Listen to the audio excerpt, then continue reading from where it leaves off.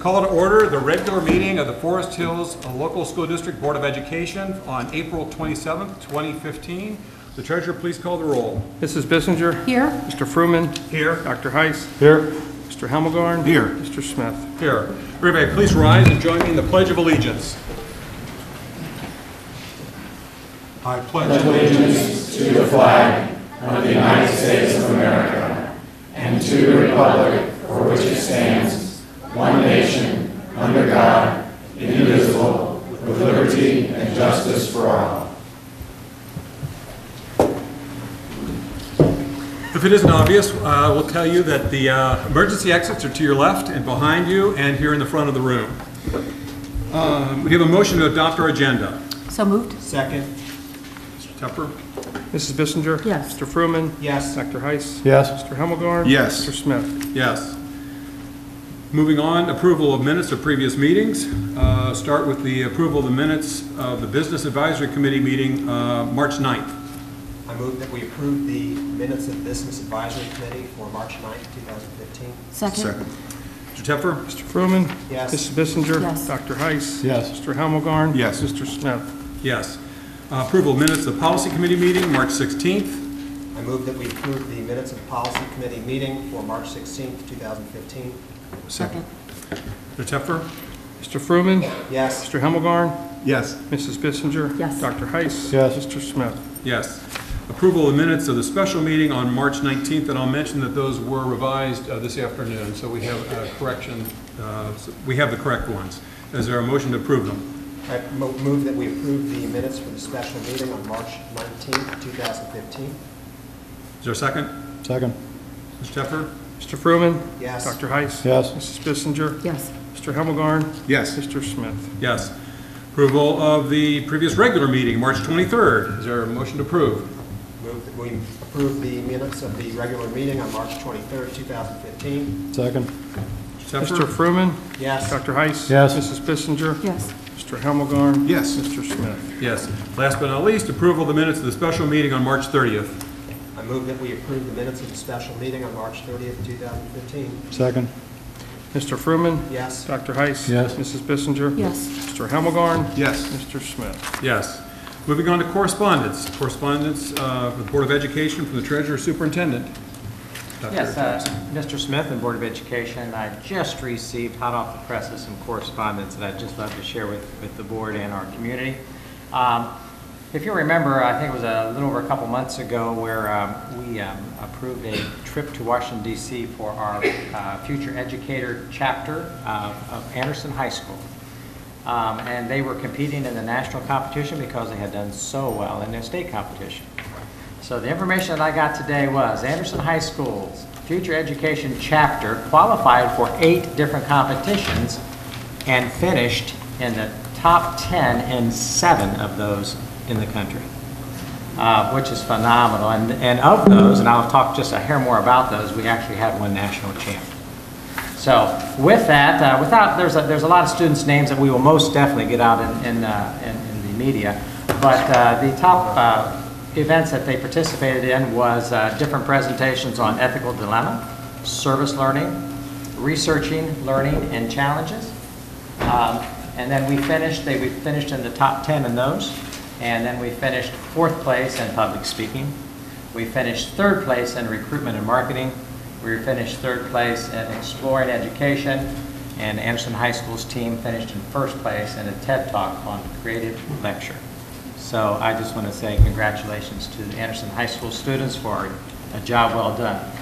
And then on another note, just very quickly on the same note, kind of as of all the other teams in Ohio that went to the national competition, there was only one team that finished in the top 10 and only 3.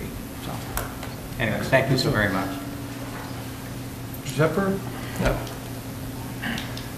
I'm not sure this is correspondence, but the Boys and Girls Club did their grand opening at Mercer this afternoon, and that was quite an event. And I just want to congratulate everybody involved in making that happen, to get a program like that off the ground. There were a lot of people, so I'm not going to start naming names, but that was really neat. And it's also, I think, important to understand that there's an education component to their program. And so it fits in with everything we're trying to do in here at Forest Hills. But congratulations to those who got that program off the ground.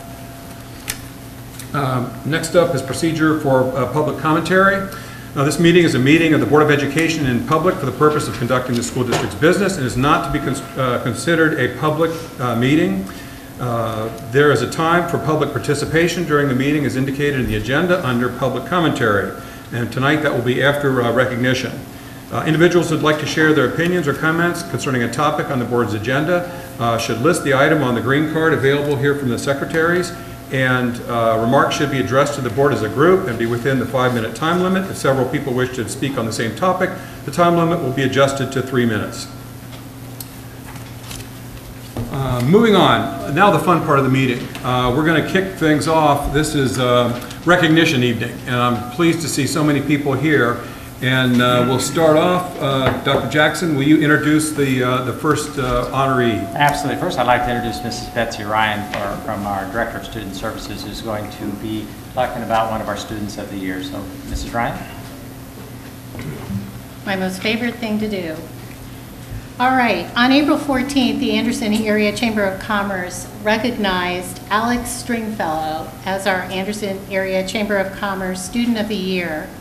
Several nominations were submitted by our administrators, teachers, many district employees for this commendation, and I'd like to ask Alex to come on up if he is here this evening.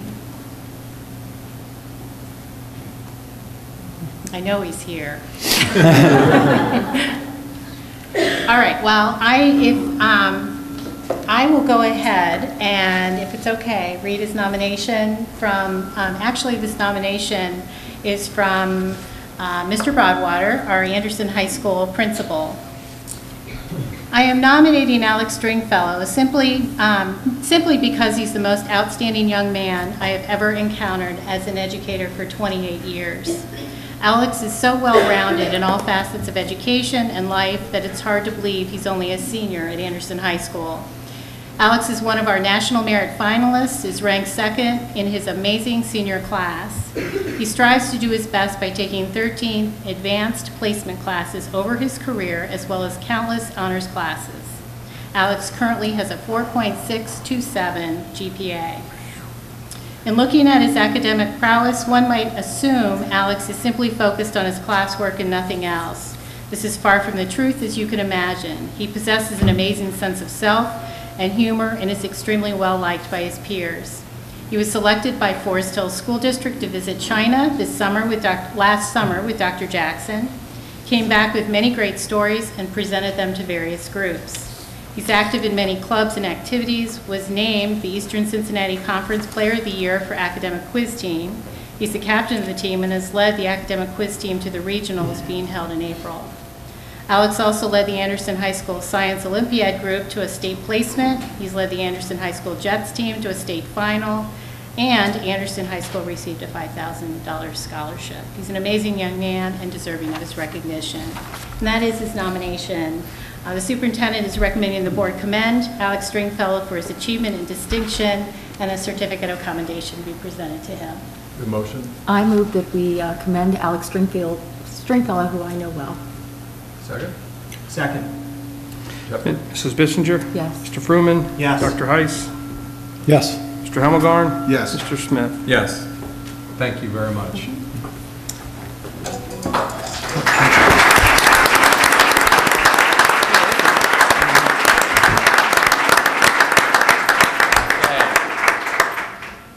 You know, Forest Hills is lucky to have some of the best and the brightest and educators among all of our staff. Forest Hills teachers, counselors, support staff, they repeatedly go above and beyond their call of duty to ensure that our students grow socially, academically, and emotionally. Their work is tireless, as we know, to provide the students with quality education so that they can prosper and achieve in this 21st century. Their dedication is key to providing quality public school system that meets a diverse model for every student for their success. So with that, tonight I have the honor to honor some of our educators and some of the awards that they received this year. We're going to start with Mr. John English, Senor English.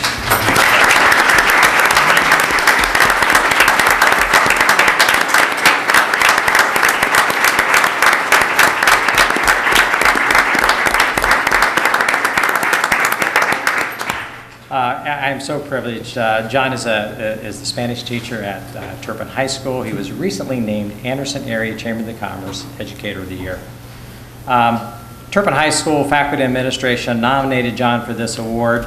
John focuses, as they said, with the students on the importance of having a global awareness to the world, not just speaking a foreign language.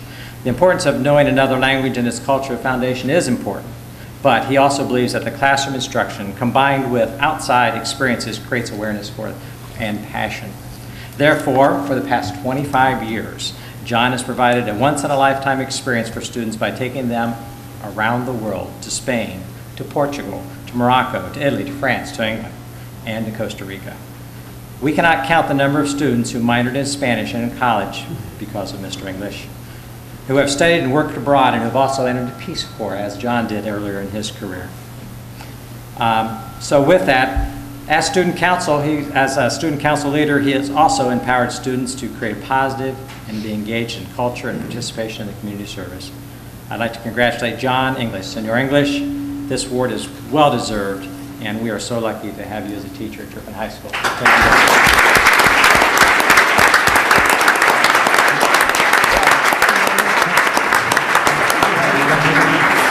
So with that,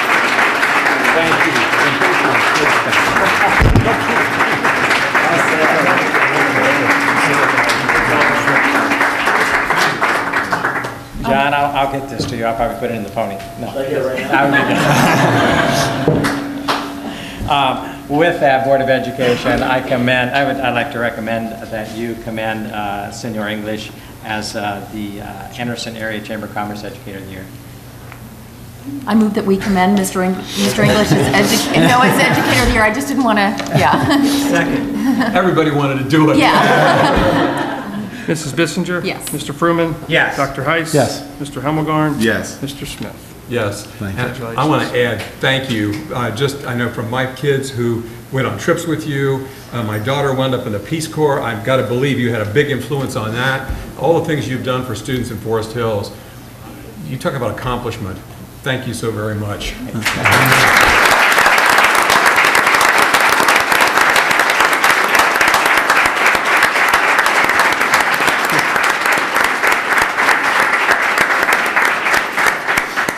And next we have Laura Lilly, who was recently recognized as the American Legion Post 318 Educator of the Year. Laura, is she here? Yeah, come on. There we go. Okay. The district nominated Laura for this award by stating, through advanced knowledge in curriculum and how to personalize teaching for students. Laura is a key component to creating a quality education that meets the diverse needs of all of her students at Maddox Elementary. Her instruction is student-centered and makes learning come to life for these students. She works with parents to help students maximize their learning. She also helps students cultivate their personal voice in a safe and comfortable classroom environment. Laura is also highly respected by her colleagues. Each time she immerses herself in professional development, she brings back with her many learning opportunities for her colleagues. After Laura received the local Post 318 Educator of the Year, she was then moved to the Hamilton County Council for American Legions, of which she was one. And then most recently, she is selected as American Legion District 4 Educator of the Year. And she is now eligible for the state level recognition, which will be coming soon. Board of Education, first of all, I want to congratulate Laura for her passion and for the work that she's done for our students. And Board, I would like to recommend that you commend Mrs. Laura Lilly for her outstanding work as the Educator of the Year for Post 318.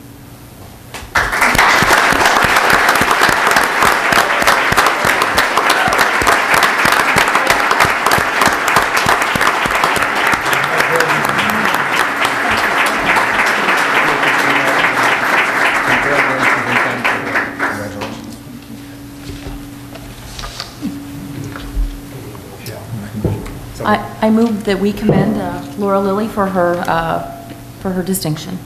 Second. Thank you. Mrs. Bissinger? Yes. Mr. Fruman? Yes. Dr. Heiss? Yes. Mr. Hemmelgarn? Yes. Mr. Smith? Yes. And now we have Kim Montgomery, who is a recipient of the Hamilton County Education Foundation Celebrate Excellent Educator Award. Wow, that was a mouthful, Kim. She was also nominated by her principals and staff at Wilson and Air Elementary. First of all, the nomination states that Kim Montgomery advocates each and every day for her students as she teaches in her role as English as a second language or English learning. She nurtures academic, social, and emotional success by collaborating with other teachers and attending her students' activities on the weekends and evenings. She also seeks the support of not only the whole child, but also the whole family. She relates well to the parents of the many different backgrounds, provides English classes to parents after school on her own time, and collects needed household items throughout the school year for her students and their families. She is truly a bridge between home and school for these students and their families.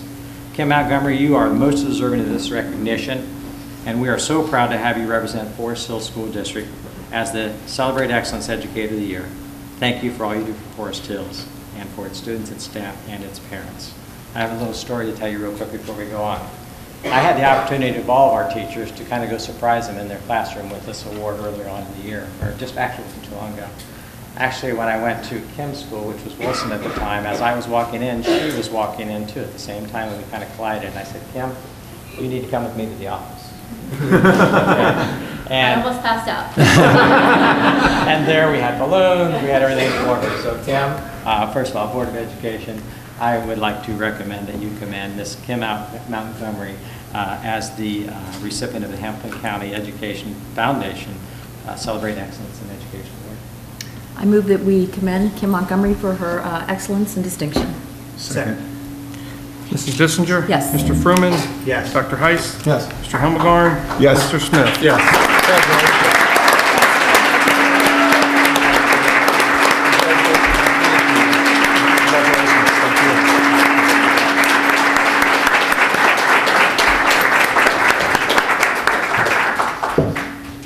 And a special recognition, and our last teacher this evening goes to Tim Fuller from Anderson High School, who was named the University of Cincinnati's Economic Center Teacher of the Year in front of, I think, over 500 people at a breakfast. It was an amazing ceremony for Tim and another teacher. So only 2 teachers received this. Tim was honored by UC for equipping students with practical economic knowledge and skills through an understanding of fun, financial, and economic curriculum that he teaches. Because of Tim's efforts, students are learning how to participate in a global economy and to lead financially productive lives. Tim has been a regular at UC Economic Center Professional Development Workshops, signing up for any and every course that he can that would make him better and more effective as a teacher. Because of this dedication, he makes economics come alive for his students and understands how it is all connected to the real world issues that they live in. Because of Tim, students leave Forest Hills with more complete knowledge of how economy works and their place within it. Congratulations to Tim, and thank you for your strong commitment to our students and their economic education. Is Tim here this evening? Okay. We will definitely get this award to Tim. Board of Education, I would like to recommend that you commend Mr. Tim Fuller from Anderson High School as the University of Cincinnati Economics Teacher of the Year. I move that we commend Mr. Fuller for his achievement and distinction. Second. Mrs. Bissinger? Yes. Mr. Helmgarn? Yes. Mr. Fruman? Yes. Dr. Heiss? Yes. Mr. Smith? Yes. Round of applause.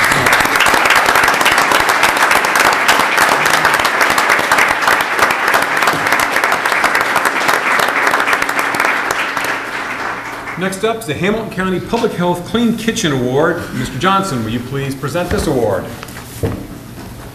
Ladies.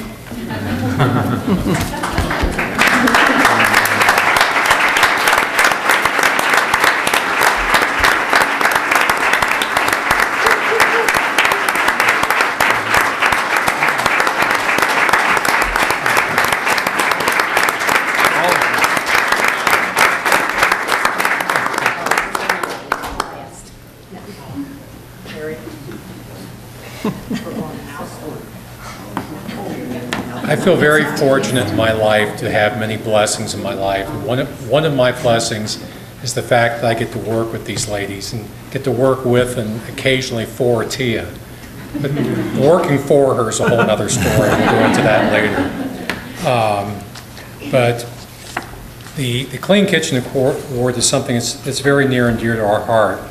According to Greg Kesterman, Assistant Hamilton County Health Commissioner, food service facilities have a huge responsibility to protect the public health. Most foodborne illnesses they see are preventable. That's why they put so much effort into the education inspection program with food service facilities that they serve here in Hamilton County. The Hamilton County Public Health Clean Kitchen Award recognizes the best of the best in maintaining safe food service operations. The award is not easy to receive. When you see one on display, it points to an operator that takes the responsibility very seriously. We all take this very seriously, and it's something that doesn't happen by accident. You have to make it a priority. And to get it 3 years in a row, and to be one of few school districts in Hamilton County that all of our buildings have received this is quite the feat. So with that, I say thank you to you all. Paula Highfield, Anderson High School, Terry Jones, Turpin High School, Cheryl Pfeiffer, Nagel. Okay. I told him now for order. Okay. Kelly Sunday, Air, Debbie Schreiner, Maddox, Mary Tobias, Mercer, Faye, who else? I'm sorry. Nancy Mott. So, throw me out of order. Hey, Askews, Wilson. And we've got Carla Butler here, who was over at Nagel, and she's now working in Tia's office when the program first started. So, Board of Education, I'd like to recommend that you commend our head cooks and Tia Strauss for the reception of the Clean Kitchen Award for 3 years in a row. I move that we commend Tia Strauss and her staff of able-bodied cooks, and thank you for your service. Second. Thank you. Mr. Tepfer? Mrs. Bissinger? Yes. Mr. Hemmelgarn? Yes. Mr. Fruman? Yes. Dr. Heiss? Yes. Mr. Smith? Yes.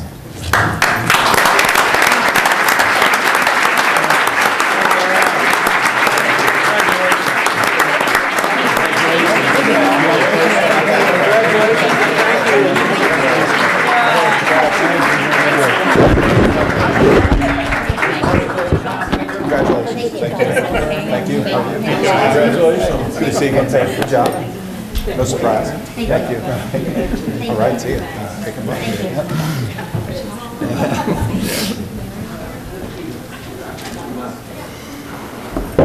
Okay, next we're going to move into the PTA volunteer recognition portion of our meeting this evening. And we're going to start off with the high schools in alphabetical order. Is Mr. Broadwater here to present, or does he have somebody presenting for him? Not quite as tall, but... Okay. No, you're not.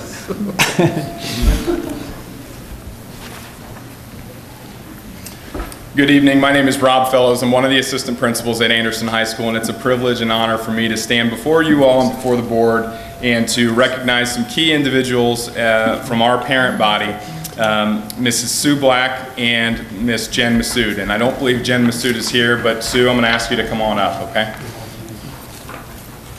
So I have the privilege of working with 1,200 high school students, and I love it. I love every minute of it. Well, most minutes of it. And, but I do get paid to work with 1,200 students. The special thing about working with that many students from a volunteer standpoint is that these unbelievably incredible and talented and giving parents give of their time, their efforts, their energy to work with these students in just for the sheer joy of doing so. And so there are so many things about those things that make Anderson High School a special place.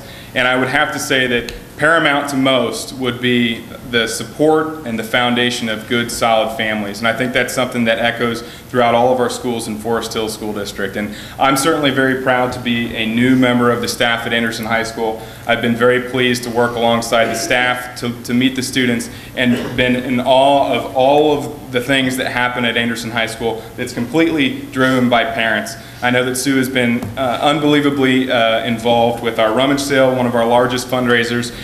Jen Massoud, I know, has been spearheading the after prom, which is the excitement is just, I can't even express how excited I am to experience it for the very first time on my birthday, 5 hours from midnight to 5 a.m. But again, I go back to these women volunteer their time. They're not intimidated to work with young people. They believe and they value just that time and hard work and dedication, and I can see it in the lives of our students, the unbelievable impact that they make every time they're in the building. So Sue, thank you. Jen, thank you wherever you are, and thank you so much to the board.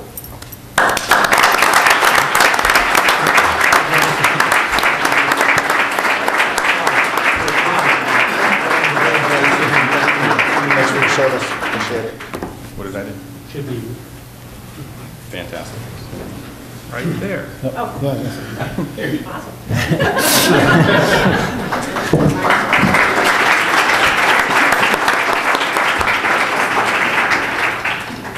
Next up, for Turpin High School, Principal Mrs. Peggy Johnson. And I'll kind of touch base and go where Mr. Fellows left off. We actually had the luxury of prom and after prom this past weekend. So before we get into the other recognitions, I certainly want to thank all of those wonderful parents led by, I think, Jen Schlosser, Linda Turner, Amy Gormley, but again, hundreds of mothers, fathers, there for quite a long time. Planning goes, as Ray and all of you know, months, like they're already planning for next year. It was a wonderful opportunity for our students. They love it as much as they say they don't want their parents around them. When they walk in that door and their mother or father is there, they are the proudest kids that you would ever believe. So, thank you to all of them. And we have 3 volunteers that we're going to recognize tonight. Kim Maurer, who could not be here with us, Mary Trout, who is, so she'd like to come up, and Michelle Johnson. As they're coming up, I'll just say briefly, Kim Maurer has been our band booster president for 6 years. She's also had all 4 of her children go through the Turpin Band. As part of that, she has been on a multitude of band trips, London with one, Macy's with another, and most recently, New Orleans with her 4th and final child. She does everything from finances to fundraising to coordinating all of the volunteers that take place for events, for games, and everything that you can imagine. Kim Maurer. Second of all, Mary Trout, who is our esteemed PTO president. She has led the transformation from PTA to a PTO during her tenure. Also, the mother of 2 Turpin students, one who graduated last year, is successfully finishing his first year of college, a daughter, and then 2 young ones who actually, Regina, 3 young ones, okay, I didn't meet them all. Regina, who has grown up while her mom has been the PTA president, who is spending many hours while her mom's volunteering, riding her scooter around the building, coloring, all of those fun things that 6- and 7-year-olds like to do. Mary Trout. Michelle Johnson is the mother of 4 Forest Hill School District student athletes, and what Michelle does is take pictures at athletic events, hundreds and hundreds of pictures. Instead of sitting in the stands cheering for her sons, she takes pictures of all athletes, posts them up for all parents to have, and affords them the opportunity then to have moments in photographs to cherish forever, moments where they often would not have a memory of because they were there cheering in the stands. So for Michelle, and again, her 2 young children must feel like they're ready to graduate from Turpin, and they have not even entered yet. So again, please help me recognize these volunteers who I think believe in what all of us believe, that they're there for all children, not their own, and what they do for the good of all of our children. And I also believe they, like us, believe that where children gather, you never know what kind of fun might happen. Thank you.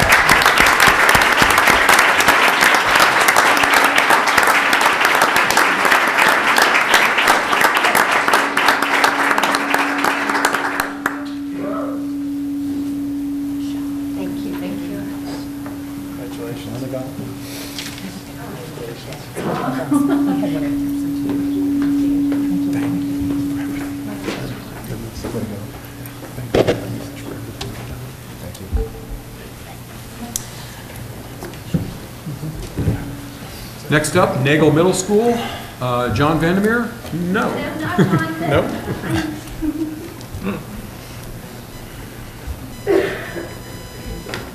Good evening, my name is Joy O'Brien. I am honored to be one of the assistant principals at Nagel Middle School. Bridget Chamberlain, are you here this evening? Come on up. Thank you. As we all know, as administrators, we're just thrilled when an amazing parent volunteer kind of approaches you with a great idea for your students. And 3 years ago, we were lucky enough when Bridget Chamberlain presented the Play 60 program to Nagel, along with her ideas for helping us launch our first breakfast attempt at Nagel. She spent endless hours making sure this program was a great success for our kids, even getting the Bengals Who Dey mascot to make an appearance at Nagel one morning. And this year, she took 2 students to present this program at the State Board of Education Conference, and we now have a student who was selected as one of 6 national ambassadors to attend the Play 60 conference in Chicago. Thank you, Bridget, for your support of Nagel and all of its students, and I would like to recognize Bridget Chamberlain.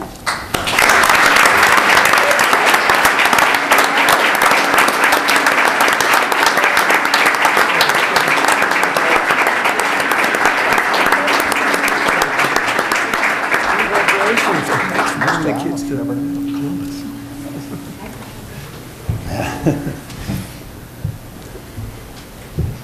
next up, Air Elementary. Is Chris Flanagan with us? No? No? Okay. He is up north in Ohio on professional development opportunity. So I get the privilege of presenting our Volunteer of the Year Award to Mrs. Robin Rothfuss. So if Robin could come on up and join me, that would be lovely.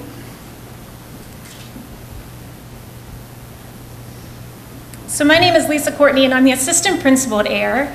I am a very fortunate person because not only do I get to be the assistant principal, but I also get to be a good friend to Robin, as her daughter and my daughter have become good friends as well. And so this is a double honor in that regard, Robin.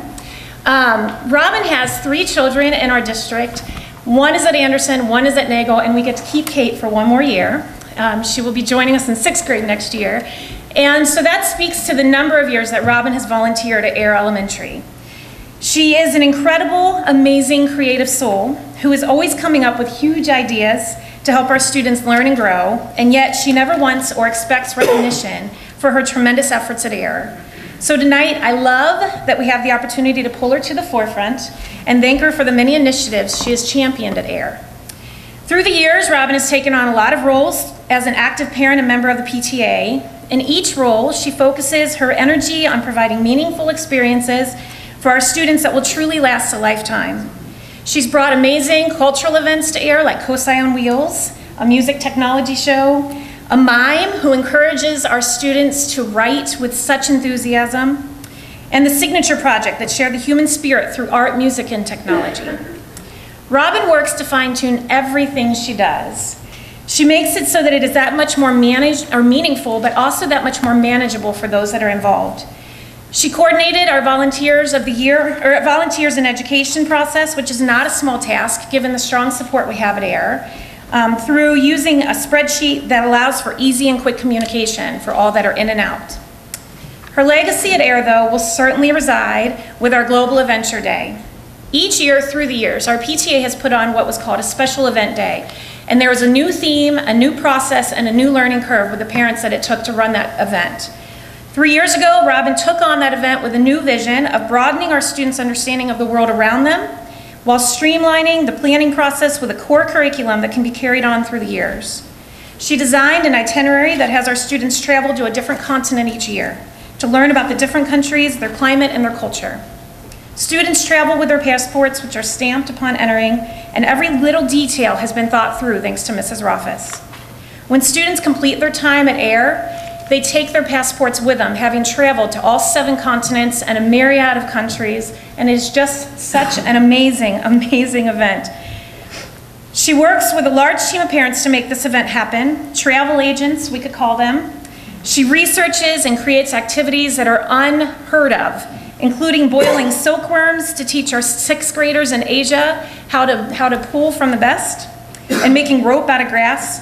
She completely transforms our school into a world showcase that begins with a huge blown-up globe in the front of the building and ends with a parade of nations. It truly is an amazing global adventure and opportunity for our students.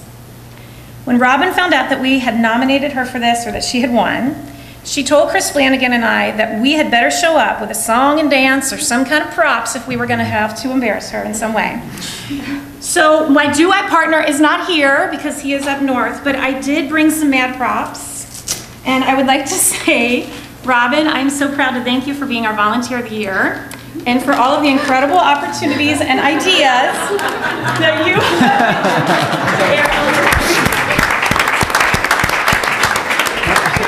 Thank you for your big idea.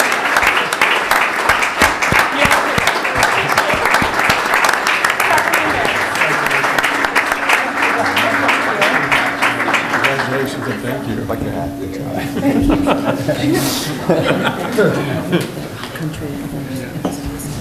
That's awesome. Okay, next up, do we have a presenter from Maddox? And yes, we do.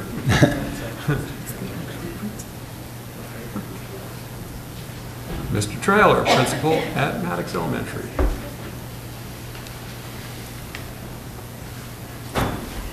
Hi, my name is Steve Trailer. I'm the principal at Maddox Elementary, and I want to recognize 3 of our volunteers at Maddox: Emily Youngblood, Kit Ritter, and Martha McLean. Please come forward.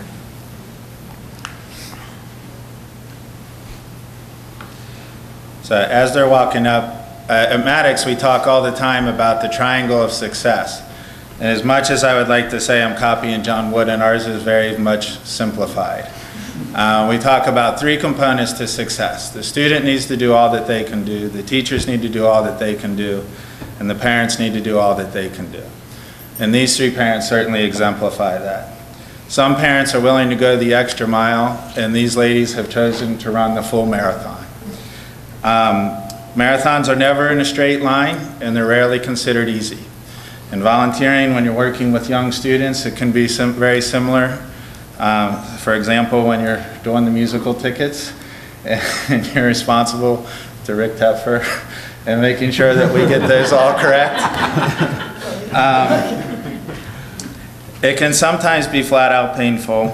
It can also be, but there can never be anything that replaces that sense of accomplishment when you cross the finish line. These ladies have run the race, they fought the fight, and Maddox is a better place, not just for their children, but for all children. Each of them have made meaningful contributions, whether it's to offices that they've held through PTA, events that they've chaired or participated in, our Kids Care program, or classroom volunteers. They've worked hard to support our teachers in their classrooms and to show their appreciation. Volunteers like these help us to remember that our children are more than academic machines. They are complex little people who need one caring adult outside of their family. They're willing to connect and to make a difference. We're fortunate to have people like these in our lives, and more importantly, in our children's lives. Thank you from the bottom of our hearts and for our children. Thank you.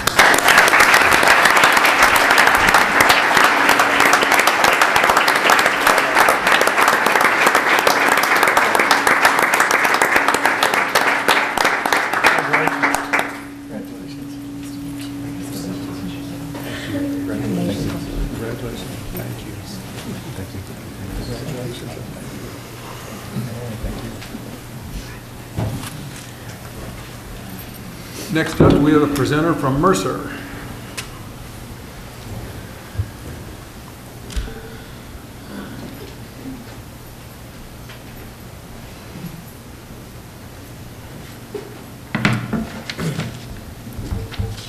Good evening. I'm Damon Davis. I'm the assistant principal at Mercer Elementary. And this evening, the person I'm going to recognize, he couldn't be with us because he is volunteering more of his time to coach baseball this evening. So, but I do want to spend just a couple minutes.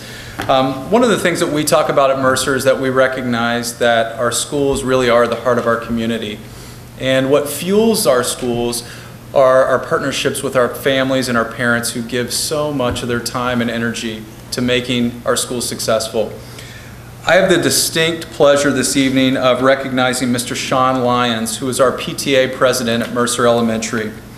Sean's been a volunteer and parent at Mercer for the past 5 years, starting with his daughter Grace when she entered into kindergarten at Mercer. He's the proud parent of 3 Mercer Eagles, Gabby, who's finishing up her first year at Mercer in kindergarten, Preston, who is in 3rd grade at Mercer, and Grace, who's in the 4th grade at Mercer. Sean is also the proud husband of Sarah, who has been a dedicated volunteer as well throughout their years at Mercer Elementary. Sean has been actively involved in the Mercer PTA in various roles that have made Mercer the amazing place that it is today. Throughout his many years of volunteering, he has always advocated for programs that bring out the best in our students, support our teachers, and his focus has always been to impact as many students as possible. With a strong background in business and finance, with a master's in business, Sean chose to put his career on hold so that he could do exactly what he has done for the past several years. Put his time and energy into making his children's school one of the best elementaries it can be. Sean and Sarah have put their hearts and souls into Mercer, and he is well on his way to accomplishing his goal. We are grateful for the many years of Sean's service to Mercer and thankful that we have many more years to work together. It is with great pleasure to recognize Sean Lyons as Mercer's Volunteer of the Year.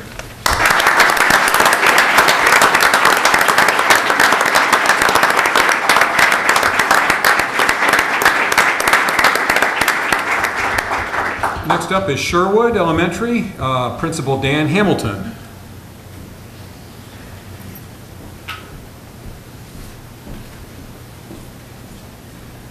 All right, good evening, board and all of our guests.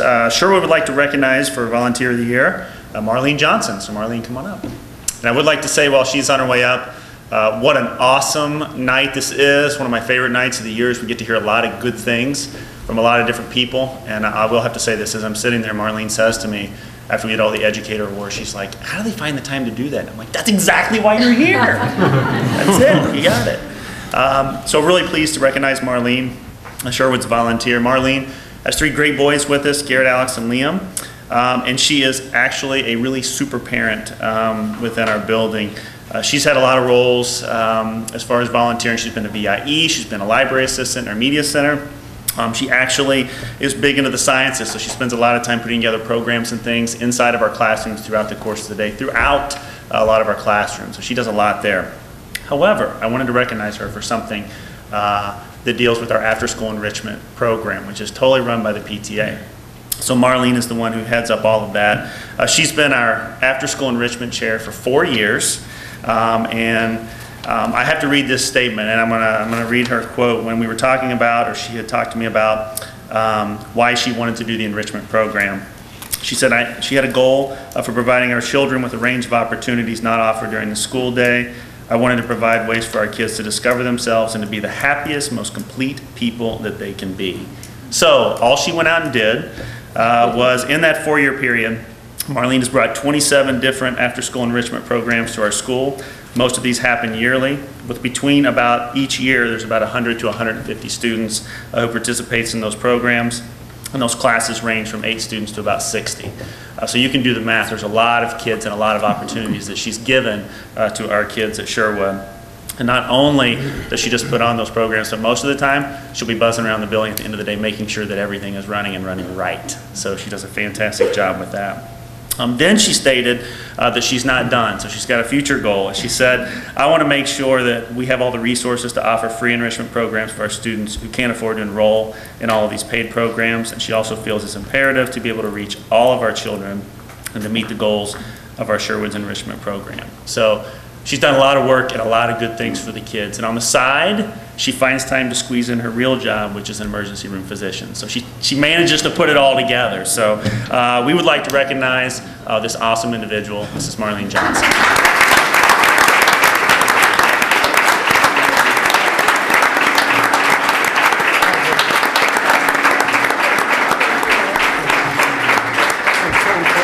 Thank you.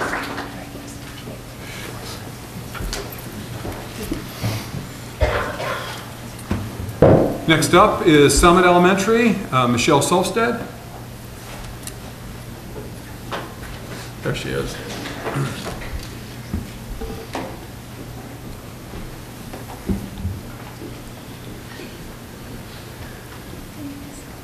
Good evening.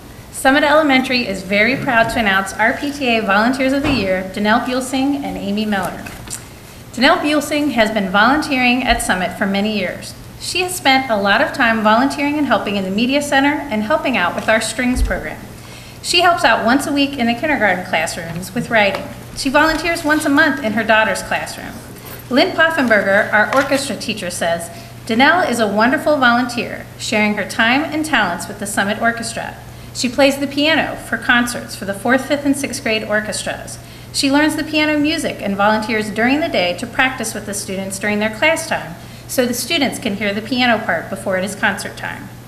Her musical talents help the orchestra students perform together and give me the opportunity to stand in front of the orchestra and conduct the group with my violin. Her daughter, Emily, a 5th grade student, says, I like how she is around. I know she is helping with the school and other teachers, and it makes me feel happy. Amy Miller has been a familiar face in the building for many years as well. She was nominated by several teachers throughout the building for this honor. Mrs. Amy Hill, a 4th grade teacher who has taught both of her children, says, Amy Miller is very reliable. She comes in every week to make copies, hang bulletin boards. She communicates through the B-line and works endless hours helping with the bond issue to make things better for our students. She is very committed to helping students serve the community through many service projects. She has been a part of the Community Relations Committee, VP of Communications, Room Parent, Bond Committee, Vision Committee, Shop and Share, and on and on. She has helped out in her children's classroom once a week all year. Amy has done all of these things even while on crutches and braces for multiple surgeries over the years and having to navigate Summit's many steps. Her son, Jackson Miller, says, she has been a positive influence in my life and helped me through thick and thin and helped me persevere. It brings a smile to my face knowing that she is playing such an important role in my life. I love that our staff nominate these two ladies because they are both very visible and have had a tremendous impact on our students and our staff. I would call Danelle our quiet storm and Amy our force of nature. We are so fortunate that they donate their talents and their time to help our kids in so many ways. I have personally worked with both of these women during their time at Summit, and I can't thank them enough for their dedication to our students and our school. They truly make a difference in the lives of our students, and Summit is a better place because of them. Thank you.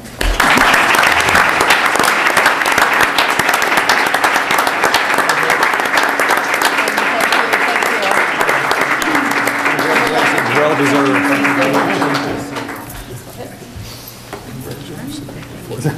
Thank you.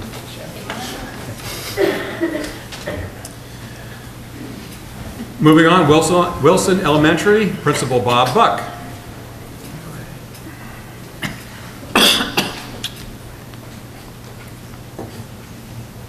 Board of Education, Mr. Teffer, Dr. Jackson, it is my honor to recognize these four individuals. Dan Knight, probably can tell who he is. Monica McGrew, Amy Heiss, and Christy Meyer. These four people, when you see them coming, you need to get out of their way. These four were instrumental, especially for Wilson and for our recent fall bond. This was the Wilson Committee. They spent a number of hours attending numerous meetings, passing out flyers, organizing coffees. It can go on, but they were truly instrumental in the passage. Other than just the bond issue, they play a key success for the children at Wilson. We have a saying, we grow together, we learn together, and we play together at Wilson. And with these four, it would be impossible to do that with our teachers and with our students. So tonight, Wilson thanks you for. Thank you.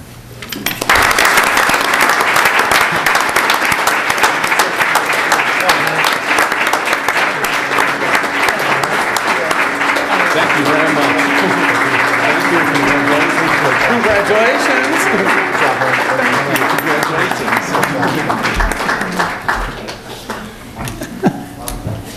But before we move on to our motion, the order of business here to commend all these volunteers, I just want to point out we've heard about a few programs here this evening. There are dozens and dozens and dozens of programs that are put on by hundreds of volunteers in our school district, volunteering thousands of hours. We are so fortunate in this school district for our students to have the benefit of the programs that are made available in the Forest Hills School District. Mr. Traylor mentioned the triangle of success. Part of the reason that Forest Hills is a great school district is because of the students, and because of the parent volunteers, and because of the loyal and dedicated teachers that we have in this school district. I'm fairly involved in some things in the state, and when I compare what goes on in Forest Hills to other school districts in this state, I don't really believe that there's another school district that offers all the opportunities and programs that our students get exposed to in this school district anywhere else in the state. I think we probably take it for granted. I mean, it's good that it's always there, but I think it's really special and important to recognize the thousands of hours of volunteers that volunteers put in here in the Forest Hills School District. So again, thank you all for those who are recognized, and for the many that were not recognized but are hard workers, thank you also.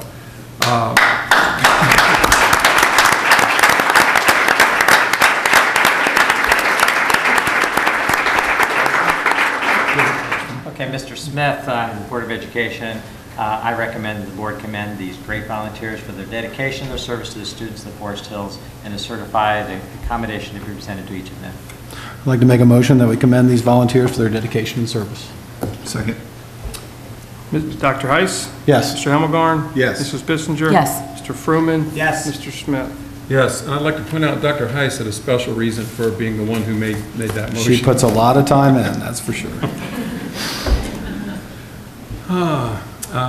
And I think for those volunteers who were recognized, I think, is Erica coordinating pictures in the back?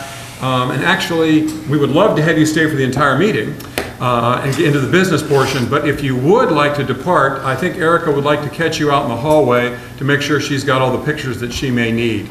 But with that, I will say thank you for all those volunteers who showed up. And again, it's perfectly acceptable to leave unless you really want to stay and hear the rest of the business meeting.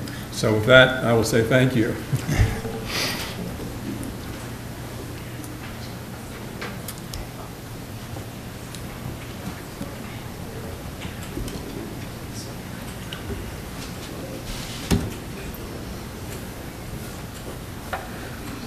Moving on, the next item on our agenda is public comments. I have 2 green cards, so we'll keep comments to 5 minutes. The first name I have is Darnell Bennell. Oh, excuse me, Darlene Bennell.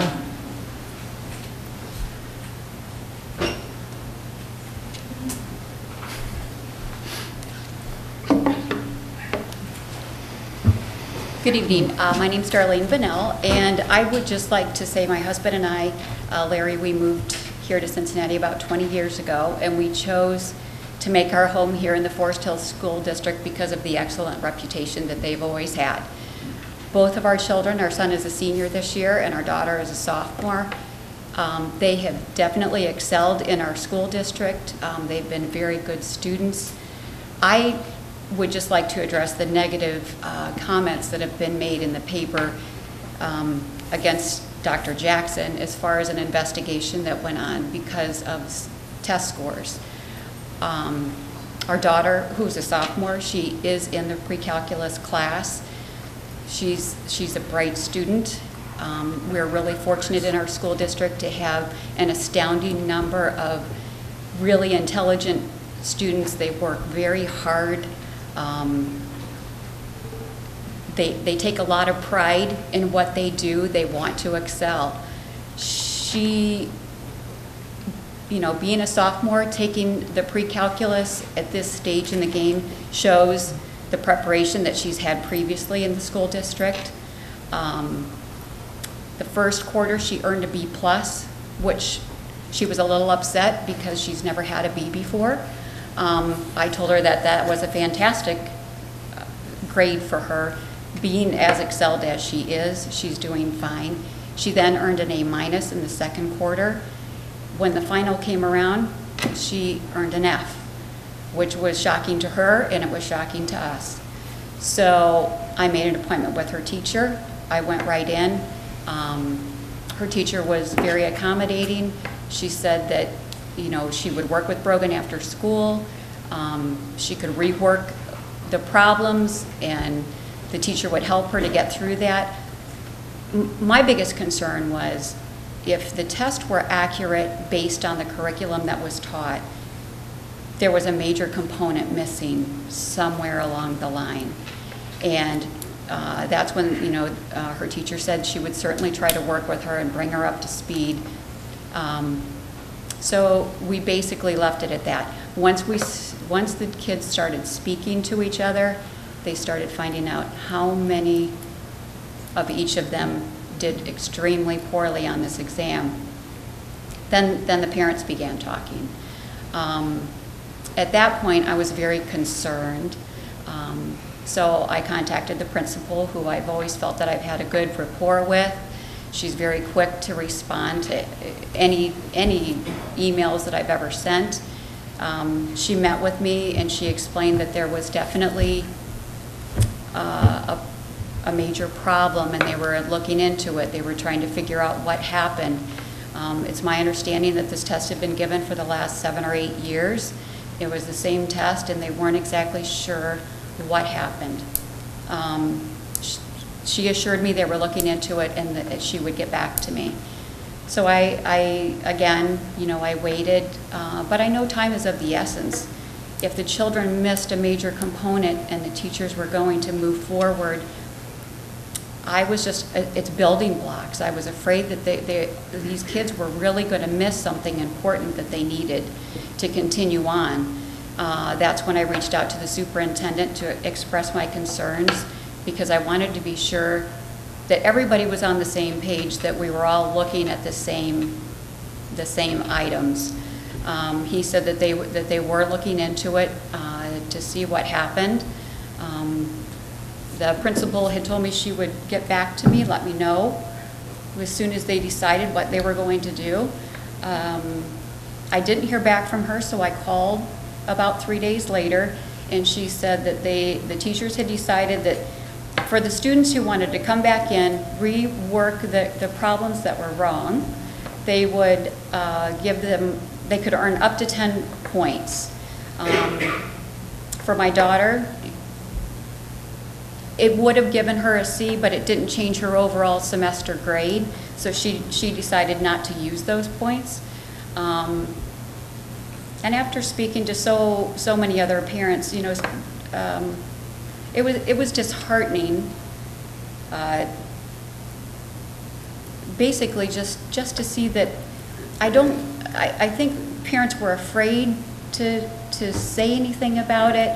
They didn't want any repercussions coming back against their children or negativity on themselves. Mrs. Bonnell, your time is... Time? And it's basically, I just want to be sure that the kids are getting the information they need to succeed. I think there was a disconnect somewhere. Something fell through the cracks. And all I was asking was for it to be looked into. Thank you for your comments. Thank you. Next, Mary Ann Davis.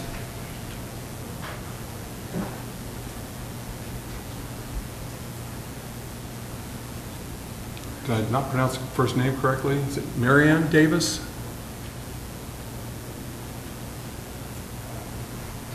Davis, anyone? Going once?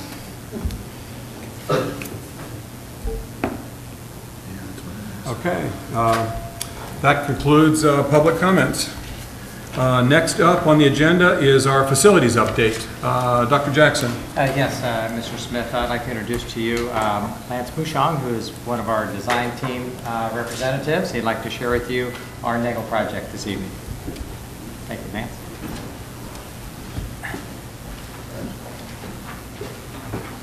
Thank you, Dr. Jackson.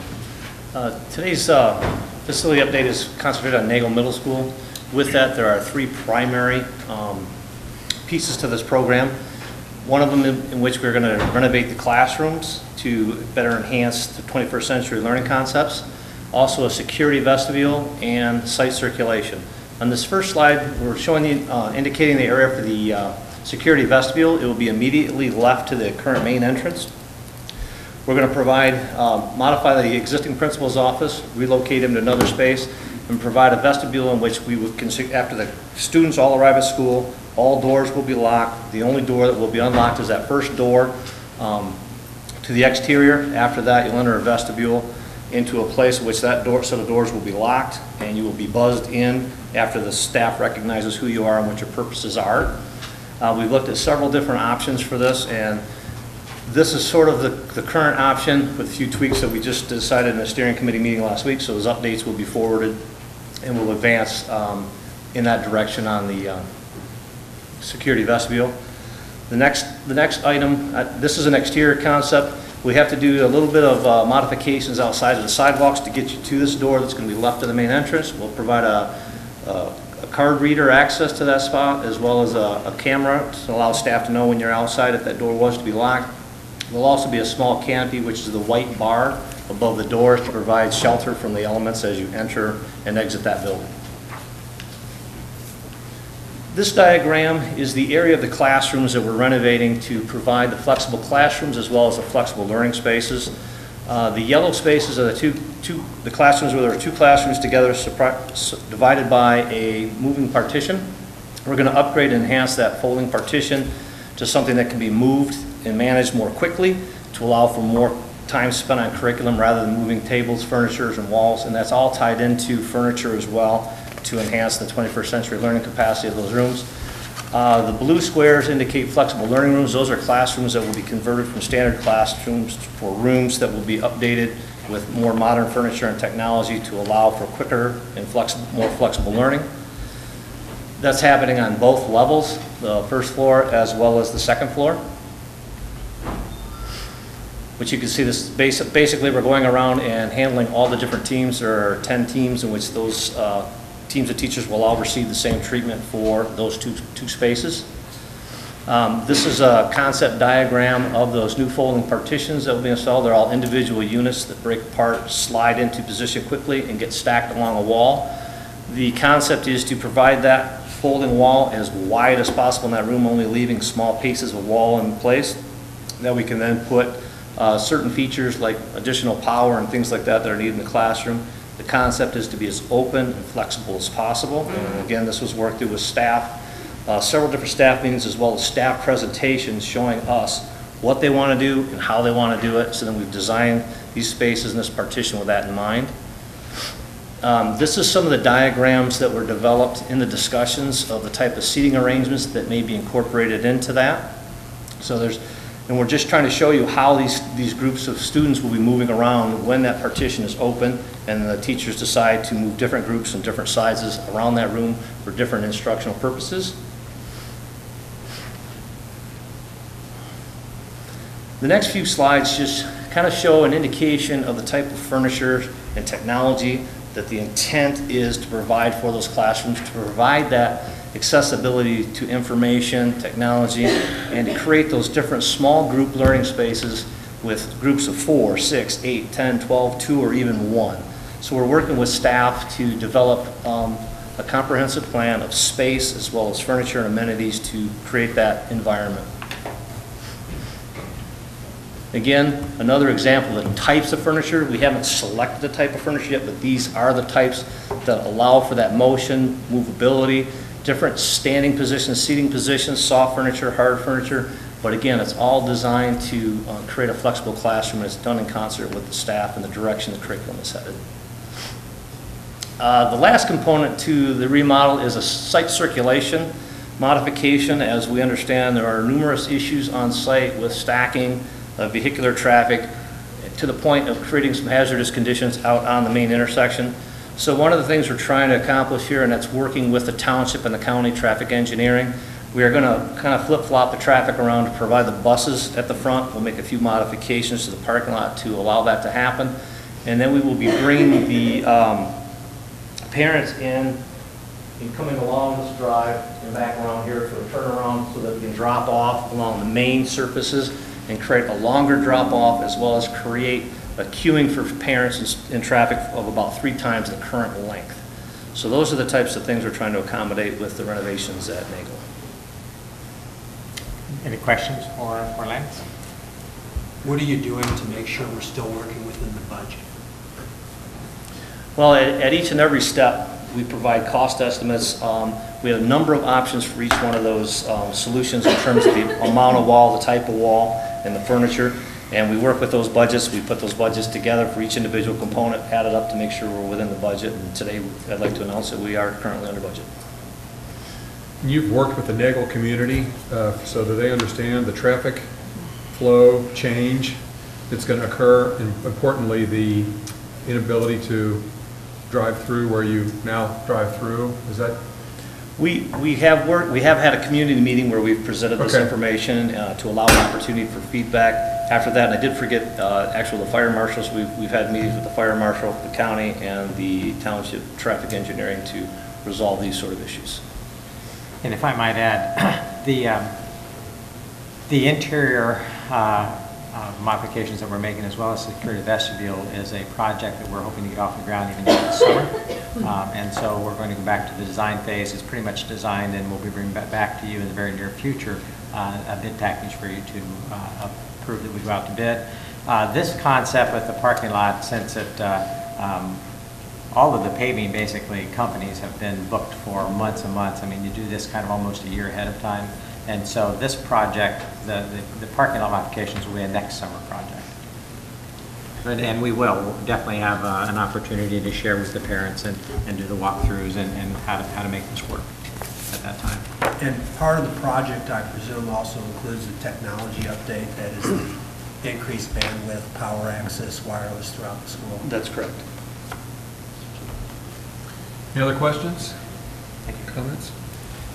Thank you. Thank you. Thanks.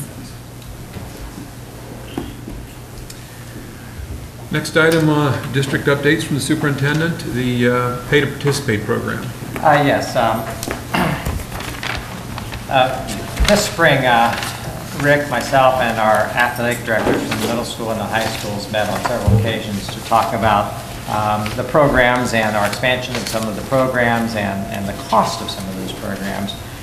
And our pay to participate fee, when we look at the other ECC schools as well as other schools surrounding and very similar to us, are very reasonable. We've not had any increase in pay to participate fees now for, I believe, 6 years. And so with that, with the additional cost that is being consumed or assumed by the district, I'm asking the board to, along with the treasurer and our ADs, for a modest increase of paid participate fees from $140 per sport to $160 per sport, with a couple caveats.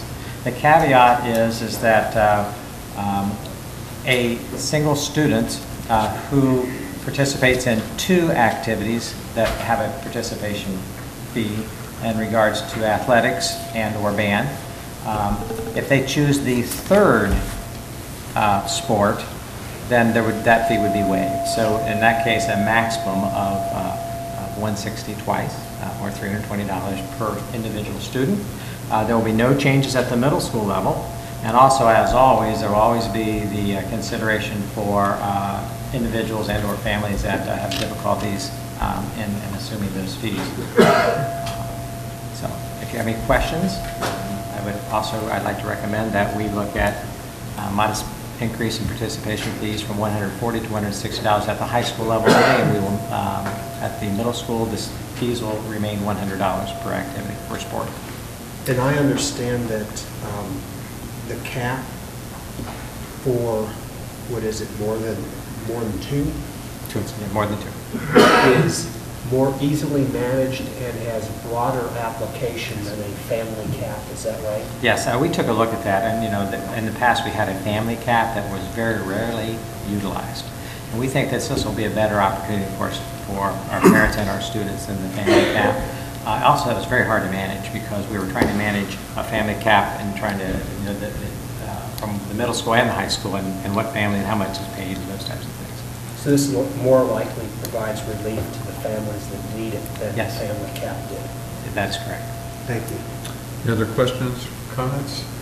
My understanding is you have a program in place where there is a need, family, individual, or otherwise, and that it is robustly Yes, it is. used. Absolutely. At each, at the middle and the high school levels, that when, we have a program in place that our athletic directors and our administrators adhere to. Thank you. Any other questions? We have a motion? I move that we approve the pay to participate program fees as proposed. Second. And to be clear, we're talking about for the 15-16. 2015-2016 school year, yes. Okay, and there's a second? Yes. Yep. Ms. Stepfer? Mr. Fruman? Yes. Mr. Hemmelgarn? Yes. Mrs. Bissinger? Yes. Dr. Heiss? Yes. Mr. Smith? Yes. Next item is board discussion. I have no topic for board discussion this evening. Is there anything else anybody wants to bring up? Moving on, the next items will be part of a consent agenda unless there is objection. Hearing no objection, we will move forward with the consent agenda for items 9.1 through 13.1. We will start out with the district calendar. Mr. Eckert.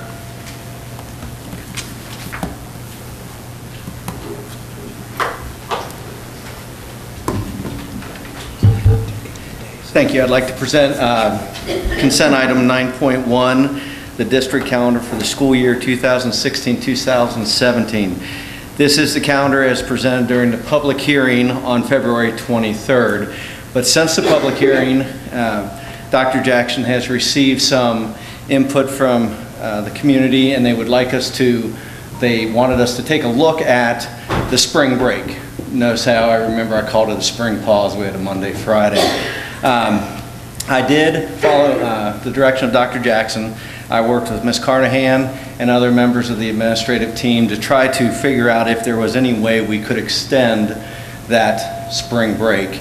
And there really is no other way due to some contractual concerns and various other items in order to keep the start-end dates where we're planning and not interrupt the education by limiting the number of student hours.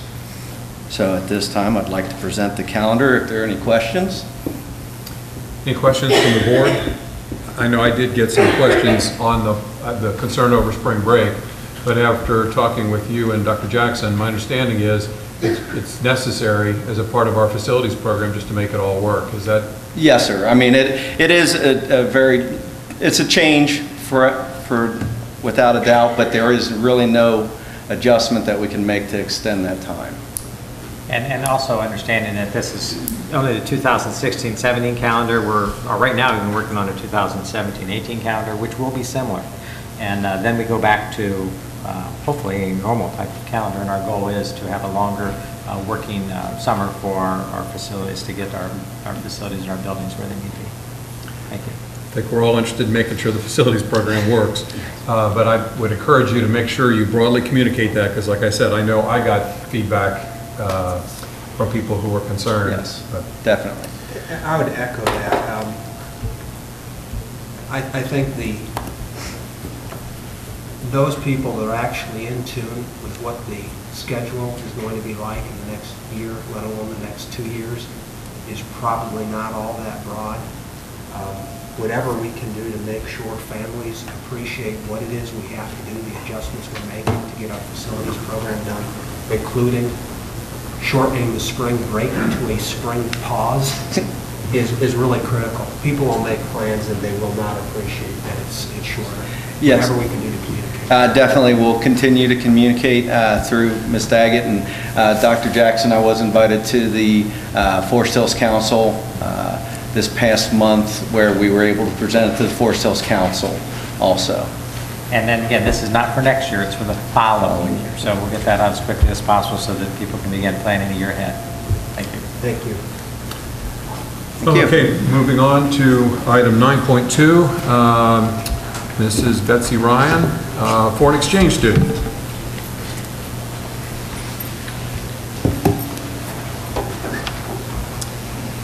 For 9.2, we have a motion to approve the enrollment and waiver of fees for a foreign exchange student, Candela Alonso Garcia from Spain, to attend Turpin High School for the 2015-16 school year. All information according to the board policy has been received and reviewed for this student. Any questions? Nope, that's a good thing. Moving on to curriculum. Item 10.1, supplemental book for language arts. Mr. Chamberlain.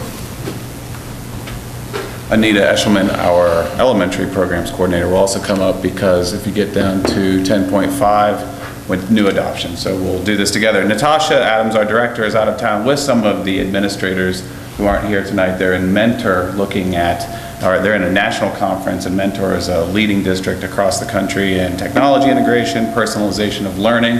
I spoke with her today. She had nice things to say about them and was, how to say it, she was very happy with our position right now relative to them. And we did talk about facilities and what we think our very good position will be once the facilities are put in place too. So I just wanted to give you that brief update. Items 10.1 through 10.4 are supplemental books for language arts. They've been on display in the board office since late March. The first is Gallows Hill. That is a companion piece to the Crucible, Arthur Miller's The Crucible. That's for grade 10 English language arts.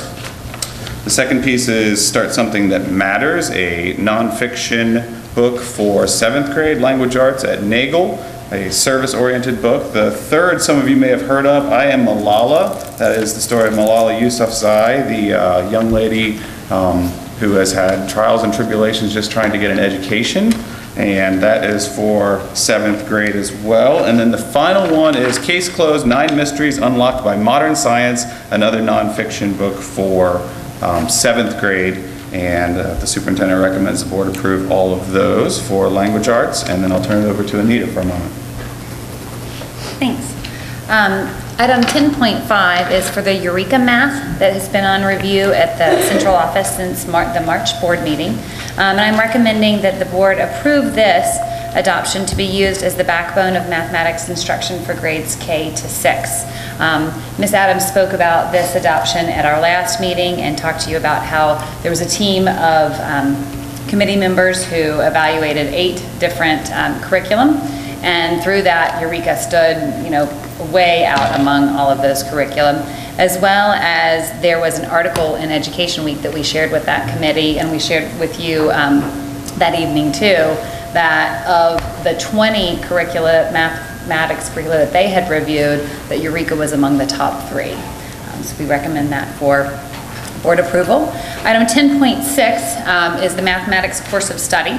So prior to requesting that approval, this will be on review also at the central office in the curriculum department until the next board meeting on May 18th, where formal approval will be requested. This document was also created over the course of this last year with the same committee, but it was representative committee of teachers, administrators, as well as consultants from Hamilton County, Ms. Adams, the director.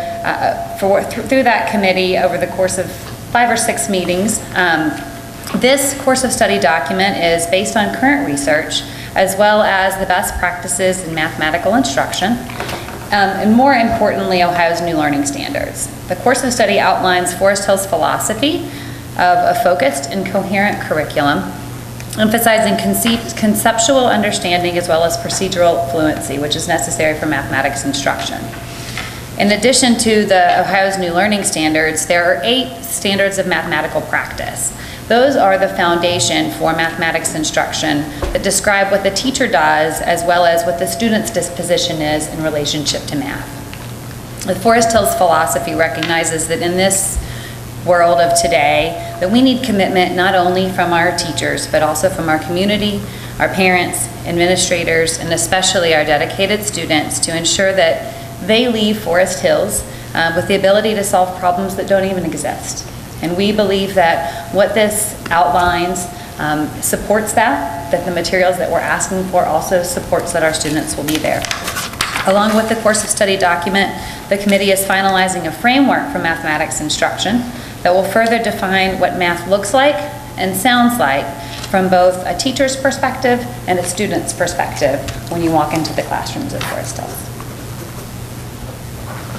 Okay, I'll talk for a moment about the secondary portion of the course of study. Groups of teachers from Nagel, mathematics teachers, Nagel, Anderson, and Turpin met 8 times this school year. There were 2 prior years to this work just to set up and understand the new standards and how to get our course sequences in place. So this work's been ongoing for several years now. And they discussed course sequences, math practices, assessment practices, resources that they need for instruction, and had a lot of opportunities for professional development. As Mrs. Eshelman said, the learning standards are Ohio's new learning standards for mathematics, and we have gone to an integrated mathematics course sequence. You've heard about that in prior board meetings. Students will begin that in 8th grade, and some will follow that all the way almost, or actually through their senior year, depending on what sequence they will be in. The standards themselves are more rigorous. Course sequences had to change accordingly. To repeat, the look for tool for the standards for mathematical practice, you'll find that in the course of study. That's a new approach for us. We actually had teachers visit other teachers in this course of study to get into the classrooms of people either not in their building or not in their grade level to see what instruction looks like K through 12 in Forest Hills. We would love to be able to do more of that in the coming years. But to get all of this work done, there was only so much time for those visits. There are still elements of secondary course construction to be completed, such as the creation of a new business calculus course at the high school level. We could hopefully someday envision this as a College Credit Plus course. Not an AP course, but a business calculus course that would really truly be a college level course. Resources for secondary beyond what textbooks currently exist are almost all of a digital nature, though again with new courses coming in years beyond here, there may be other requests for adoption of approved materials. Finally, I'd like to thank all the math teachers and the specialists who spent so much time and energy and really approached this process with a thoughtful and collaborative approach. That was probably the best part of it for me, was to be in the room with the math teachers. I was an English teacher. By the end, my brain would hurt, but because they were talking math all day, but they were so passionate. There were strong opinions, lots of strong experiences in the room. And so those discussions could get rather lively, but all of those people had the best interests of our students at heart and the best interests of instruction for Forest Hills. So it was really, I'm proud of the process. We still have more work to do. So we recommend it for approval, and we'll be back in front of you in May to finish the process. Thank you. Appreciate the explanation. Anybody have any questions or comments? Well, I appreciate the very detailed explanation. And I know you did that intentionally for us. And again, thank you. But this is tough stuff, you know, the new learning standards and the efforts that you're going to make sure that we're looking at the right curriculum and making sure it's the right curriculum for our students is greatly appreciated. Thank you. Certainly. Any other questions, comments? I just echo the same thing. I appreciate the hard work that went into getting a curriculum that works for Forest Hills and that our education professionals feel confident about the curriculum. So, glad to do it. Glad to do it. Absolutely. It was the work of a team, for sure. Sure. Yes, we have one last thing. We have 2 math specialists, Kathy Kohlmeyer and Amy Wettengale, who I don't know if they are here tonight, but really helped lead this process in so many ways, really help get the teachers to work cohesively, and we really could not have done it without them. So a critical resource that we have in this district. So thank you. Let's see, moving on. The next item is Human Resources. From our Human Resources Director, Mrs. Tammy Carnahan. Item 11.1, Human Resources Report. Item A, we have retirement. We actually just heard about Tim Fuller a little earlier this evening. Obviously, we are very sad to see him go. He's just an amazing teacher at Anderson High School. Lisa Robinette as well at Maddox, who has just done a great job for us as an intervention specialist.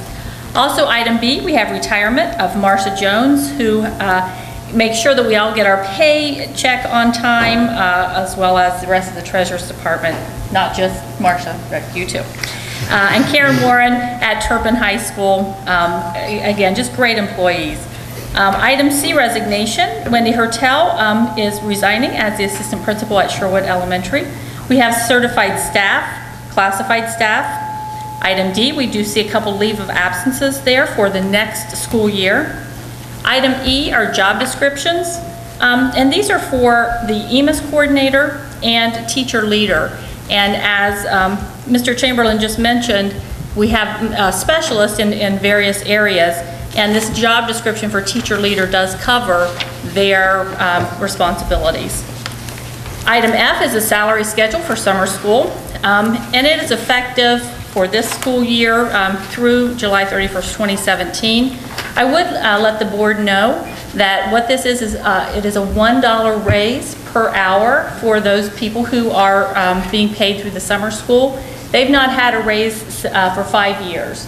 And so thought it was, we actually looked at our peer districts and tried to make sure we were in line, and we thought that it was time that they were able to have a small raise. Change of assignment. The third item under change of assignment, John Cook, I do want to bring to the board's attention that this is a new position. This is also a teacher leader position.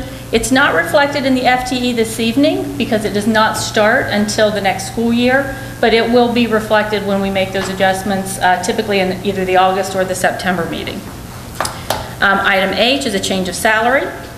Moving on to item J, these are appointments for the 14-15 school year. Item K are appointments for next school year. As you might imagine, we are starting the hiring process for the 15-16 school year, and we're very pleased to have these 3 individuals who are going to be joining us. Item L are part-time appointments. You can take a look at those. They go on to page 4, where you also see it says outdoor education program, pages 4 and 5, but that is camp term. I don't know what I did. I'm going to stop doing it. And then also we have athletic event workers at the bottom of page 5. Moving on to item M, where we have our coaches, advisors. I might mention too, Destination Imagination. You see several of our advisors there. We just can't say enough about the great things our advisors did with our Destination Imagination teams, many of which went to state competition. And item N, substitute personnel. And please note that since the last board meeting, there has been a minor decrease of 0.13 in FTE, again due to some readjustments with bus routes, and the staffing level stands now at 780.25. The superintendent recommends the board approve the HR report. So moved. Oh, we're doing the consent agenda, sorry. Any I'll other send it. questions, comments? I appreciate the report, and I know we spoke about this earlier, but for next year, at some point in the not too distant future, to get a preview of what we're looking at for overall positions just for the next school year, yes. But for some future meeting. You will have that. Okay. Let's see. Moving on to business operations. Mr. Johnson.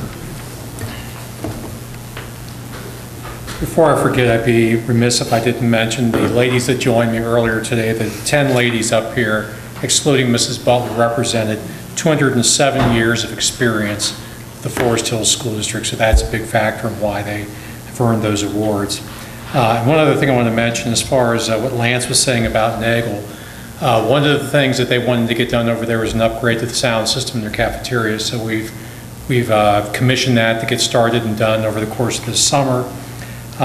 We've also talked about with the work being done during the summer of 2016 on the driveway is taking advantage of parent gatherings at the end of this 15-16 school year to show drawings of what that's going to be like, so they'll be made aware of that. And we hope to bring a request to bid for that work, not the driveway, but to secure the vestibule and flexible classroom space to the May board meeting and award that bid at the June board meeting. Item 12.1 is the amendment to the contract of Motes Engineering. The Board of Education approved a 5-year renewal agreement effective January 1st, 2014 with Motes Engineering. It was really a 5-year fee schedule with them. It did not include commissioning services, but we're bringing an amendment that would include those services. So the Treasurer recommends the Board approve the resolution to amend the agreement with Motes Engineering as shown in the attachment. Item 12.2 is a request to advertise for bid. Lance and Joe brought the last board meeting some of the work that's going to be done over at Sherwood and Air. This item is to request the board's permission for advertisement of the installation of the ADA compliant ramps at Air and Sherwood as a precursor to the work on the security vestibules, which hopefully will start over there this summer, or excuse me, this fall. So the treasurer again recommends the board approve the request to authorize us to advertise for bid for these projects. Item 12.3 is the contract award for geotech services at Air, Maddox, Sherwood, Summit, and Wilson. Proposals were opened and read on March 2nd for geotechnical services at these schools, and the effective date of the contract is April 28th. So again, the treasurer would recommend the board award the contracts and approve the resolution as shown in the attachment. Item 12.4 is for the contract award for geothermal conductivity testing at Wilson Elementary.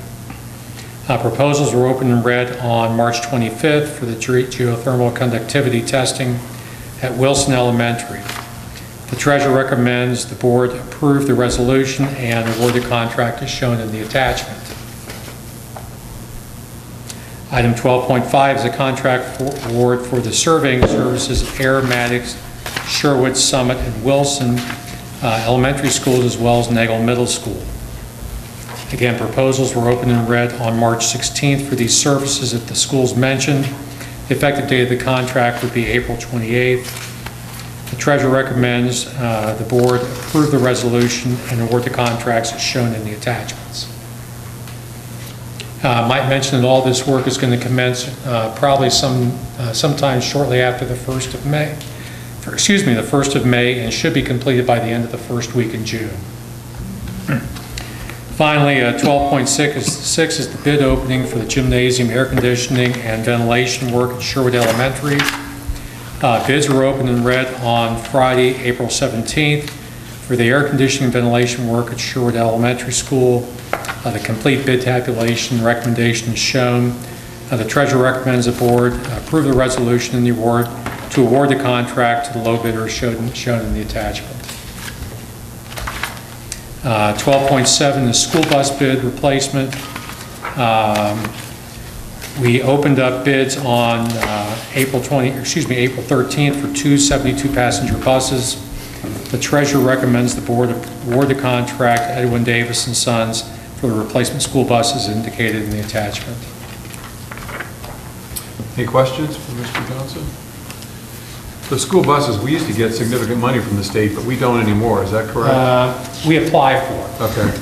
There was a federal grant, and we were fortunately only 408th on the waiting list nationally for that. So good. Oh, great. Moving on to the treasurer's report, Mr. Tepfer. Yeah, item A under 13 is the donations. We have almost $22,000 donated this past month. This time of year we see significant donations in after prom, theater, as well as significant donations to our high school scholarship programs. We're very fortunate that our graduating seniors have maybe a book or two, or a half a book maybe, of scholarship money. We have item B is a statement of board accounts. We have two funds there that are in a negative position as we're waiting for funding to occur, Fund 572 and 587, but we have requested those funds and expect them this month. But all of their accounts are in good condition. Item C, we have our general fund receipts. You can see we've received most of our tax revenue for the year, 86.23% of our total. You'll see it's a little bit more than 100%. That's there because the county auditor only allows, they have a pretty conservative estimate. Our 5-year forecast is different with revenue, but the state, or excuse me, the county actually sets the tax revenue at a lower level, more conservative level. So that's why there's a little bit of a increase over 100%.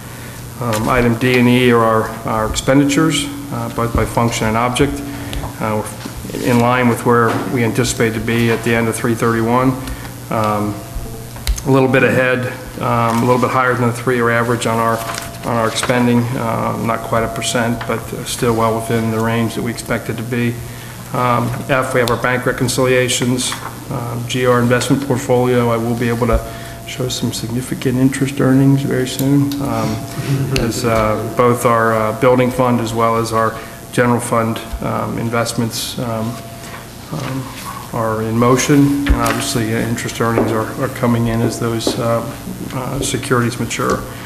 Item H, we have the amendments to the appropriation. We are in the process of making changes this month and next month in line for our year end. Still no change to the general fund. We did increase the building fund, obviously, as construction is underway. We're lining up all of our other funds for year end. In item I, we have our board service fund expenses. J, we're requesting the board approve a little bit early transfer to the Anderson High School Athletic Fund to kind of get them through the year. Then normally we get this transfer in July or August, so this is in lieu of part of that. Item K is the request to close 2 student activity funds. So it's recommended the board approve both this report as well as all items and the consent of 9.1 through 13.1 as presented. Do you have any questions for the treasurer? I move that we approve items 9.1 to 13.1. Your second? Second. Mr. Tepper? Mrs. Bissinger? Yes. Mr. Fruman? Yes. Dr. Heiss? Yes. Mr. Hemmelgarn? Yes. Mr. Smith? Yes. Moving on to reports to the Board of Education. Item 14.1, Business Advisory Committee report. Yeah, we met last Monday on the 20th. As we're going through the facility program, we do talk about that every meeting, kind of the hot items that are being discussed. So we kind of keep up on what building presentations have been done. At that point, we did talk about our property and liability insurance and the process we went through. An item coming up, we did discuss our cash reserve policy, the importance and the need and kind of what that meant both now and in the future.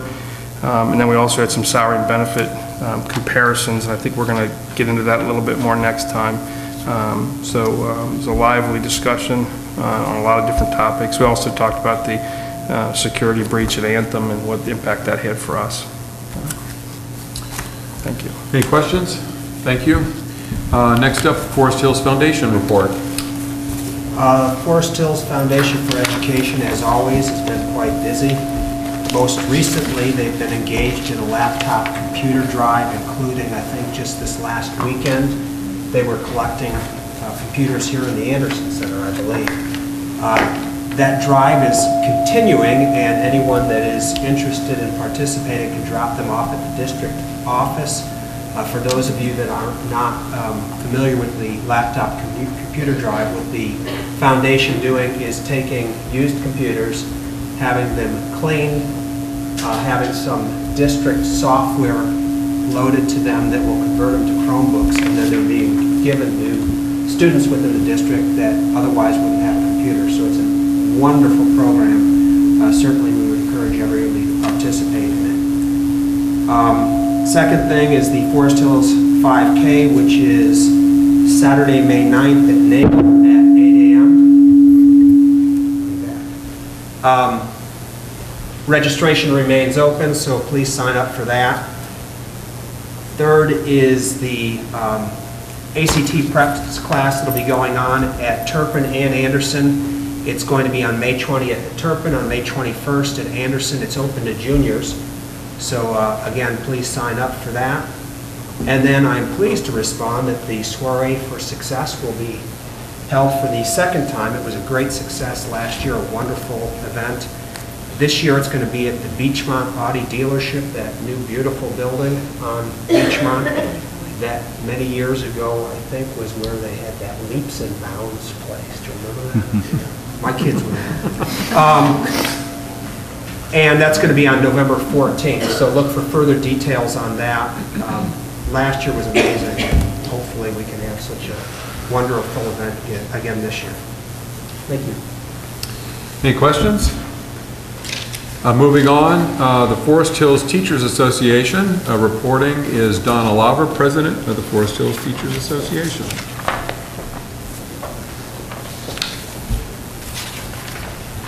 I'm a little nervous of the feedback here, so it's working, okay, great. Good evening, I just want to take a quick opportunity to give you an update. As I noted to Mr. Smith, I did tell him that I was going to try to send a member from each one of our board people to come and present. And unfortunately, Dan Armstrong could not be here tonight, but he wanted me to make sure I just gave a quick overview. One of the best things that we've had happen this past month is we've been invited to serve on many different committees, which is something that the collaboration part of the board and the Teacher Association agreed to many years ago. And the one that in particular that was mentioned is the Business Advisory Committee that Mr. Teffer was speaking of earlier. And we had a lot of good feedback, and I think it was a good opportunity for our teachers and our board to have an opportunity to work with Rick to move forward on that. Last month, I know John Farmer came forward to talk a little bit about our OTES committee and some of the work that we've been doing and some of the feedback that we gave to you then about some of the challenges and some of the things that we're moving on. And actually, here in the next couple of weeks and in next month, the board will see some of our work that we've been doing with Mrs. Carnahan and the Human Resource Department, as well as our group that meets monthly. We have an OTES committee that consists of 10 members, so many from the administration, some from the teachers, and we are going to be working on some of the changes that are being faced by many school districts. We think we're doing a pretty good job working together to try to make that a more workable situation for our staff. Also, just want to give a big thanks to Brad and Anita tonight for a great presentation. I really appreciate all the extra things here when we talk about really opening the doors for our teachers to be involved in curriculum, being involved in making decisions about their teaching and the things they do. It really does make a big impact in a positive way for our staff.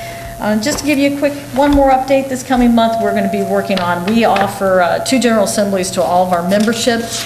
One happens in October and the next one will be on May 7th. At that time we'll present any agreements that are being discussed with the board and so forth for our membership to take a look at, as well as selecting our new staff for FHTA. In a positive response, I just want to add that we're really excited that we won a OEA leadership grant this past month, which was an outstanding opportunity that we're going to be working directly with, I know, the Human Resources. We have some ideas with our curriculum department to try to increase teacher leadership in the district. Any questions? Thank you for your report. Welcome. Thank you. Moving on to the Legislative Liaison Report. There are 2 hot topics. One is in Columbus. Actually, this is still in the bill stage. The House has passed House Bill 64, which is a substitute bill for the budget. The good news is the governor usually puts out the very first round of a budget bill, and we were going to take a hit in that one. And after listening to an hour-and-a-half webinar this afternoon, the version now is very complex, but to make a long story short, the good news is we're going to be roughly even if the House version were to be passed today. They've got a long way to go on that, but and like I said, there's a lot of complexity. One of the good things was they are adding some incentives for the College Credit Plus program, which might actually help us out financially, which obviously a school district like Forest Hills, that's an important thing because we have a lot of students that would likely take advantage of that. Second thing is actually at the national level. I normally don't talk about that much, but the Elementary and Secondary Education Act was passed out of the Senate Health and Education and Labor Committee. That's only significant because that's otherwise known as No Child Left Behind. Hasn't been reauthorized in, I don't know, 10 or 15 years, and there are a lot of outdated provisions in that. And once this finally gets through, it doesn't have a huge impact on Forest Hills, but it's still somewhat important on the national level. That's all I have for legislative liaison, in case anybody has any questions. Just one comment. I think that, we talk about it being a positive compared to where we were, but we receive 1/3 of our funding from the state, so the fact that it's flat on the surface is okay, but obviously our costs go up every year, and we've been flatlined for most of the last 10 years. Although it's a good thing compared to where it was, staying flat actually costs our local taxpayers more involvement in the process. So it is, that's just the reality. Thank you for pointing that out, because historically, up until whatever, 5 or 6, 7, 8 years ago, we were on a steady 2.6%, something like that increase. And it was a regular drumbeat, and the world changed about 8 years ago, and then when we took the hit 2 years in a row, significant hit, we're still kind of coming out of that. So thank you for pointing that out. Any other questions, comments? Moving on, Policy Committee, Mrs. Bissinger. The policies that are listed in item 14.5 are policies that we brought to you last time for review. They are largely the result of legislative mandates, and we're recommending them tonight for passage. I make a motion. Do we do that now? I think so. All right. Yeah. I will do that. I move that we approve the policies in number 14.5. I will second that. Any questions or comments? Mr. Tepper? Mrs. Bissinger? Yes. Mr. Smith? Yes. Mr. Fruman? Yes. Dr. Heiss? Yes. Mr. Hemmelgarn? Yes. Thank you. Moving on, the Saga report. The Saga group met on Tuesday, April 14th. I was the board's rep there that day. We are now participants in Safer Schools Ohio, which is a basically a phone number that kids can call, and it goes to the state level, but then it's a state hotline, but they will report to local authorities. The phone number is 844-SAFER-OH. We had a discussion about making that more well-known through Twitter, principals, athletic directors, and such. On Saturday, April 25th was National Prescription Drug Take Back Day at Anderson Center, where you could drop off old prescription bottles. And I learned something because my husband just had some surgery and he wanted to know how to get rid of his old stuff. They have a receptacle there all the time at the sheriff's office that you can get rid of your old prescriptions. You're not supposed to throw them away or flush them down the toilet. That's bad. So you can do that. The Forest Hills 5K, as everyone knows, is Saturday the 9th. Saga will have pens, Post-its, bags, and water bottles to give away. There is an increase in Forest. You may have to help me with the pronunciation of this. There is an increase all over and in this area as well in the use of Suboxone. Suboxone. Yes, it's as I understand it, it's an alternative to heroin, but it's longer lasting. It sort of acts like methadone, and people are abusing it. And for some reason, there's an increase in pregnant women using it, which I don't know why, but that's what they said. So it's a new drug that I didn't know about, but it's probably not new. I just unfamiliar. They talked about the life skills curriculum in the schools. It's evidence-based substance curriculum. It's not scare tactics. It's teaching skills to say no to kids through communication, social skills, resistance skills, and relationships. We have it in grades 4 through 6 in the health classes, 5th grade peer counseling, which is where the older high school kids come in and talk to the 5th graders after school. My son did that, he loved it.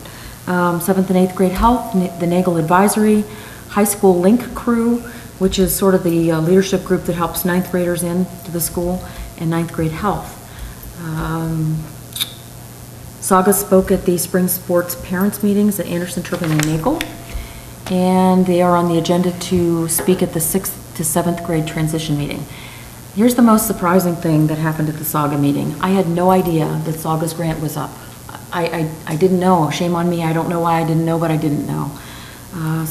The grant stops for Saga this year. It was a 5-year grant originally. It was renewed for 5 years. So for those of us who have kids in the schools now, we've grown up with Saga, and it's over. And I don't know that there's any provision to extend exactly what they're doing, but I know that Mr. Eckert has been in discussion, and I believe Betsy might be part of that as well, as to continuing some of the programs that Saga does. So we're not just saying goodbye to Saga and nothing's going to continue. So stay tuned. And just to be clear, that was a federal grant, right? It was not something that we were providing. No, it was federal. It was something that they were dependent upon a federal program. And those primarily women, but there are some men too, have worked very hard over the years. Very committed people. So. Very important subject. Yes, and I guess publicly we should thank them for their service and their efforts for our community. Anything else under reports to the Board of Education? Moving on, we're about to go into the executive session to cover 3 different topics. And typically, the board does not take action following executive session. With that, Mr. Hemmelgarn, will you please give us the motion? Pursuant to Ohio Revised Code 121.22G1, I hereby move that the board adjourn to executive session for the purpose of considering the appointment, employment, dismissal, discipline, promotion, demotion, compensation of a public employee or official.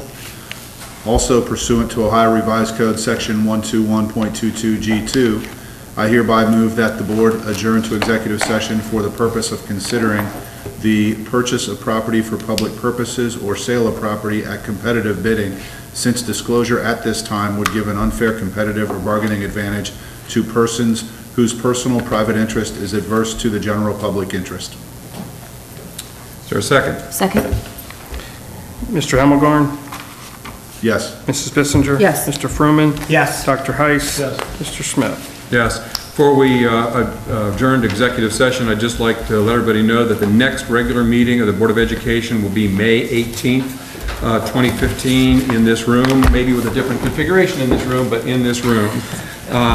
So with that, we will move to executive session.